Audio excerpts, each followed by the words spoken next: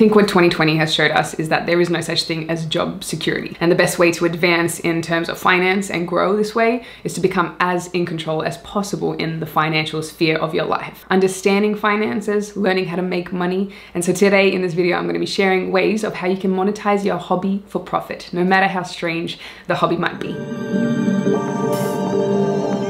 Здравствуйте! My name is Sorella Moore and welcome to Abundantia, a place for all things finance and freedom. If you're brand new here, make sure you subscribe. We release videos every Tuesday and Thursday, and also we have an amazing newsletter that you can check out, link in bio, with extra tips on finance, freedom, global structures, and so forth. But the awesome news is that we just released, at the time of recording, the Order and the Codex. This is a course membership combo. It's just gone on pre-sale for a huge discount for just a very limited time, so make sure you check it out, link in the bio. For your entertainment and easy digestibility, this video is broken down into 3 sections. Number 1, how I did it. Proof. Number 2, if you have no idea what hobby you could monetize, this is going to be the section for you. Number 3, it is basically a guideline of how you can do this for yourself. A little summary, a little recap. I'm not sure if you've ever come across this idea, maybe from an online guru somewhere, but they always say anything can be monetized. And for so long I heard that and I was like, they sound so convincing. Is that real? Are you sure about that? But I didn't have any proof, so definitely I was skeptical. But something happened in my life that became an accidental experiment in exactly this area of life, which was figuring out how to monetize a very strange hobby. If I can monetize what I have monetized and made really, really good progress with this financially, with this hobby, anything is possible. Honestly. I'm gonna give you a hint. It's selfies. Now, if you know me from my other channel, this is not surprising to you, but if you're brand new to this channel and you don't know who I am, I now own 5 houses and I can say that it's because of selfies. Keep watching to find out. But in order for me to share what on earth, how, I have to do a backstory. 25. We all go through a quarter life crisis around here. I went to a meditation retreat for 7 days, silent meditation retreat. And during this experience, I just had one thought pop into my head. Go and become a photography intern at your friend's studio. Now, I previously had been a marketing manager making around $75,000, $80,000 a year as a salary, really comfortable, awesome. So then to go and become an intern meant that I would have to become a bartender again, make $0 from my internship. And so that's what I did. The hunch was so strong to just do this. I don't know why, but I listened. It was so strong. So I went and worked with my friend Sasha. She wanted to pay me. I said no. I was too embarrassed that I didn't know anything about photography. P.S. if I stayed at my job, the other company, the one that I was, cushy, very comfortable, the company went bust shortly after I left. So that would have been fun. I don't know where I would have been if I didn't listen to that hunch to move on and do something different. During this time, as an intern, I learned the basics of photography, studio photography, and I learned the basics of Photoshop and the basics of posing. That was my bottom line. That's all I knew. Next minute, I was on my way to Europe because I got the hunch again. My heart was just like, poof, Europe, go. Follow the hunch, went to Europe, ticket one way. I meet my partner, Leon. He's obsessed with Iceland. I stay in Iceland. Around this time, I also hear of the concept of getting paid to travel by posting photographs on this thing called Instagram. And I was like, that sounds amazing. I'm gonna do that. So I asked Leon a few times. I was like, hey, I need someone to take photos of me. Can you please take photos of me? And he did not want to be boyfriends of Instagram. Oh, heck no. So he refused. Or if I gave him the camera, he would do such a poor job with the crappiest attitude that I was like, I'm not asking you. But I knew in my heart of hearts that I had to follow through on this. I knew somehow that with my basic knowledge of photography, posing, Photoshop, whatever, I could probably pull something off and post some pretty pictures on my profile and maybe get paid to travel the world. What? Then I started posting these self-portraits of me in places. Hey, I'm here in Cyprus. Hey, I'm here in France. Hey, I'm doing this, whatever. And people were asking who was a photographer, and I said, me. And they didn't believe me. That was weird. I didn't know why they didn't believe me. Would I be lying about something like this? But I was like, no, I took them. So I started making YouTube videos about me taking these things called self-portraits. Even though self-portraits have obviously been around for so long, during the time, it wasn't very popular. I think there was this weird connotation around self-portraits actually. I think people cringed a little bit at the idea, but I didn't have anything else that I could possibly do. So I continued, and I don't really care what people think about certain things. So I was like, if I get to travel the world and get paid for it, for taking photos of myself, yes, I'm going to do that. As I'm making more of these tutorials online for free, obviously you don't get paid on YouTube for a while when you start, people were loving it so much. It blew my mind. And around this time, I was like, this is hilarious that people love it so much. Let me call it an advanced selfie. And so the advanced selfie concept was born, and I just kept on providing free information, growing a community around this concept, and it wouldn't stop. I thought at some point people were gonna understand, you know, this is how you do it. It's not the most complex thing in the world. To me, it wasn't. But there was more and more questions that came in. And I was like, wait a minute. I've just given out all this free information and people still have questions on how on earth to do this. The tipping point for me was when I realized there was something in this, was when someone came to me and asked me, how do I pose my hands in photos? Now, I wasn't about to go and post a video about how to pose your hands on my YouTube channel, but I know it's a common question because when I was working as an intern in the photography space, people didn't know what to do with their hands. So it wasn't a crazy idea. People genuinely wanted to know, but I wasn't gonna make that video. So I thought, if people don't know that and they can't figure it out, I am just going to make a course for them because I think I can make value. I can bring all the bits and pieces of everything I've ever learned and put it into this course. See if people like it. I asked around, I asked some of my audience that I had, and I was like, would you guys be interested? And the response was overwhelming. So I think I just had landed on an idea, on a product that I could create because I was constantly and attentively looking at what could potentially be monetized. Where was a demand and what could I produce that would fulfill that demand? I would be the supplier of the thing that people need. I certainly did not set out at the very beginning thinking I'm going to be a self-portrait photographer. I actually didn't even know that I was very good at it initially. I came from a marketing background. Yay, I get to pass on the knowledge to you now of what I did. Essentially, I took a concept that was, but no one ever thought to revitalize it. And then I just revitalized it, put a spin on it, which was the Sorella Moore twist. I brought my personality to a concept that people needed. And they wanted this. And so about 3.5 years now since I began the advanced selfie journey, thank you for 5 houses.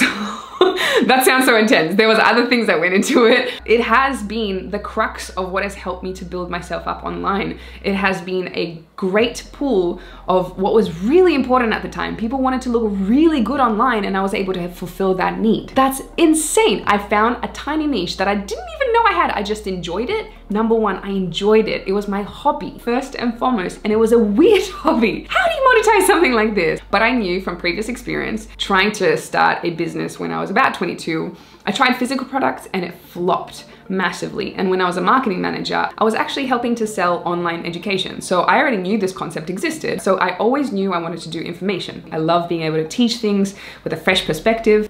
Everything fell into place.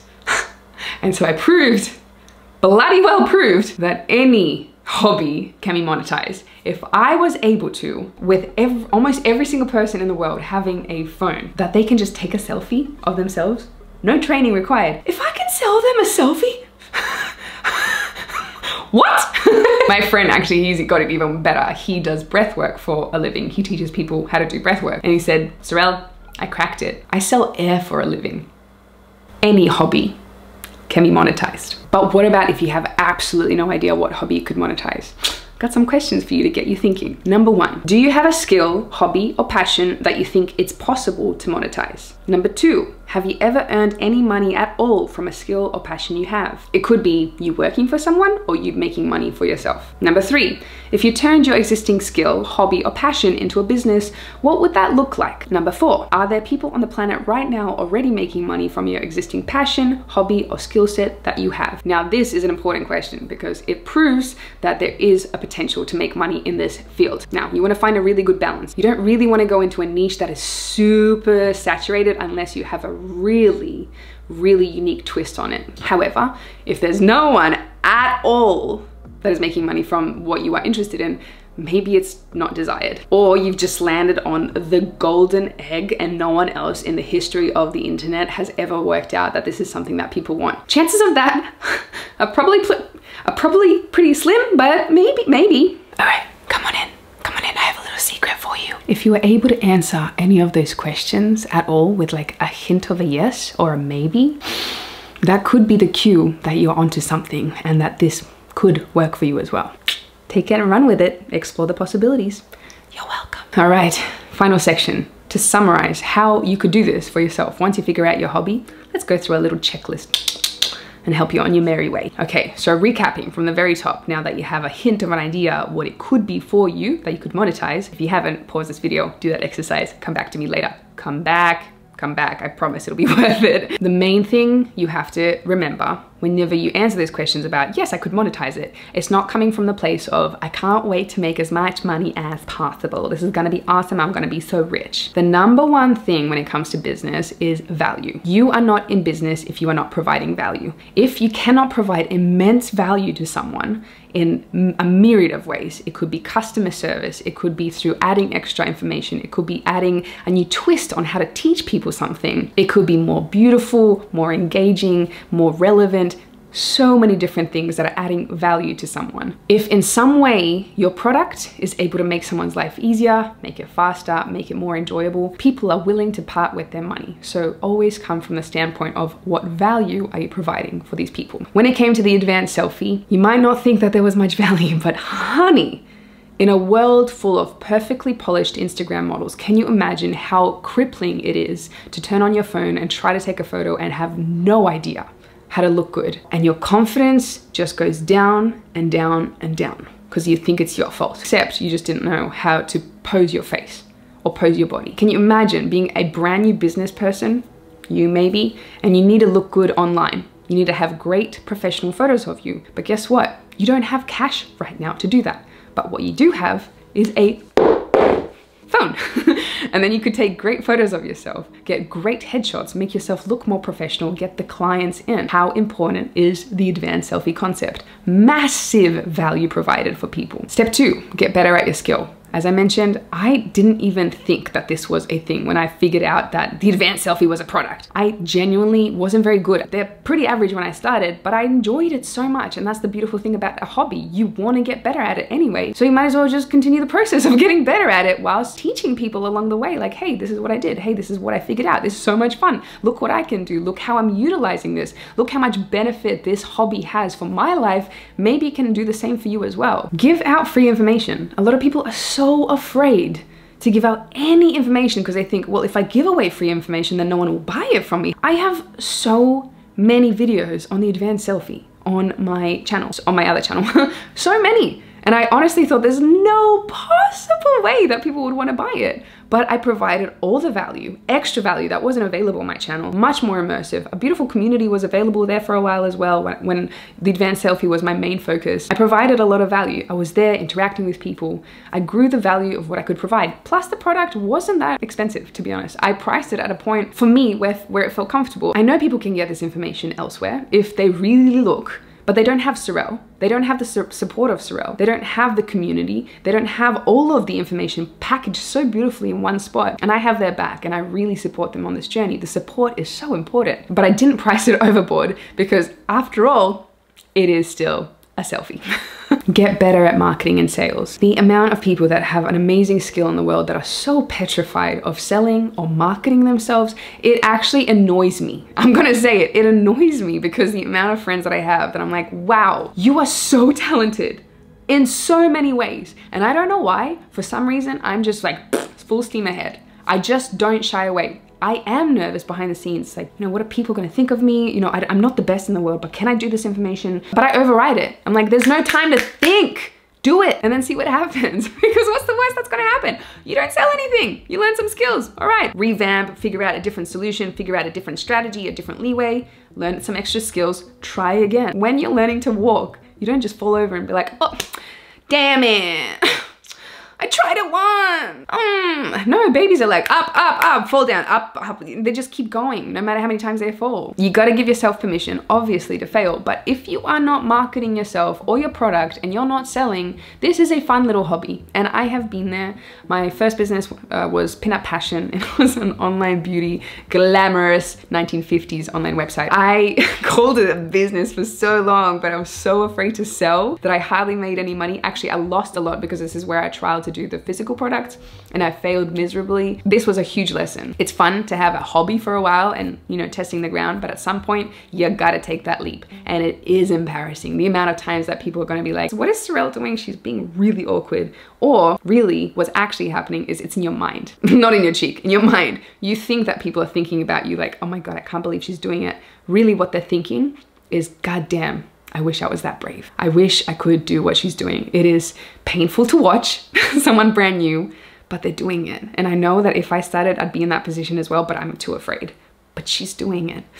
Oh, that's awesome. Damn, I wish. And sometimes you get the criticism of like, oh, nah, you shouldn't be doing that, because it's jealousy. You feel when it's the right people coming to you and saying like, I think you should maybe approach this from a different situation. But then there's a lot of people that hurt you because they want to intentionally hurt you to pull you down because they are so jealous of you. So you got to make sure that you distinguish these voices and keep going. If your dream is to be independent financially, there ain't no time to be shy. These people, they're not your friends anyway. And if they are, you need new friends. Infuse your personality.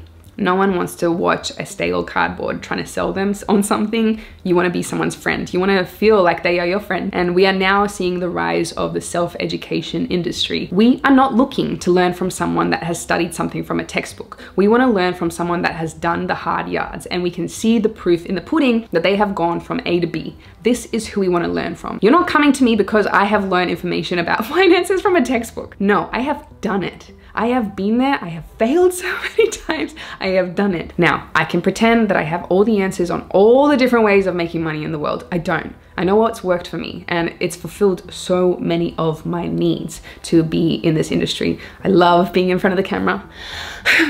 I love photography. I love interacting with big communities. Social media is so fascinating to me. From the very beginning, I was always fascinated with this world. I love marketing. I love sales. I love teaching, making things relatable. So this world that I am in is perfect for me. And if this is interesting, this world that I live in is interesting for you, you're gonna come and learn from me. But also know there are different ways. I can't tell you that information because I've never done it.